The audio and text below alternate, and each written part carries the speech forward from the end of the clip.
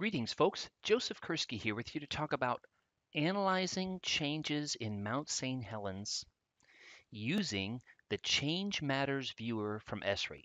Now, the Change Matters viewer can be used all across the world to analyze changes from human impact, like urban sprawl or agricultural expansion, or from natural phenomena, like volcanic eruptions or coastal erosion.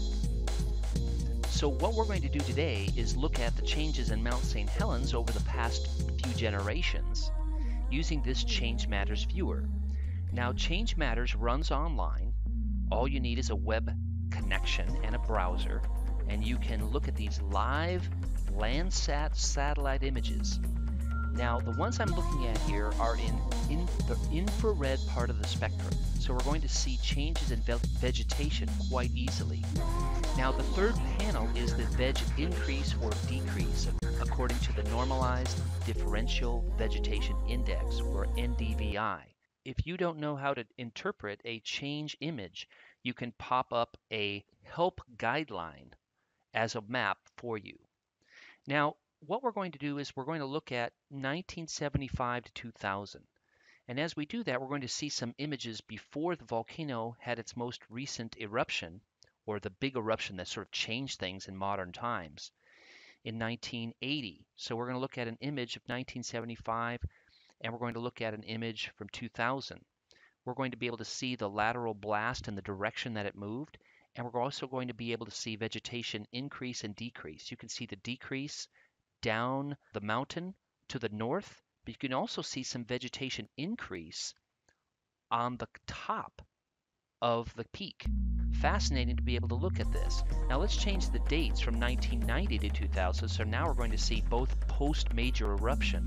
We're going to be able to see how the trees have regrown, especially to the northwest of the volcano and to the northeast. Now, those of you that have been up there or are looking at ground images, these aren't just sort of wimpy little central United States trees. These are Pacific Northwest trees. These are large lodgepole pines and others. So these are very large trees that have grown back. I visited there about 1991, and it was about head high for most of the trees that had regrown.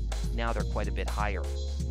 But being able to analyze the impact of things like a volcanic eruption easily using not only the infrared, but you can look at natural color, you can look at other themes in here, other parts of the electromagnetic spectrum. So you've got different bands in the electromagnetic spectrum, you've got different scales that you can take a look at, and you've got a global coverage. So you can look at, for example, coastal erosion in different parts of the world. Let's take a look at the coast of England. Let's take a look at Lake Chad. Let's take a look at the Aral Sea. Let's look at the Three Gorges Dam in China.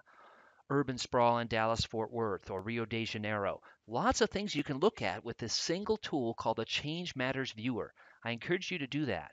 changematters.esri.com/compare. Thanks.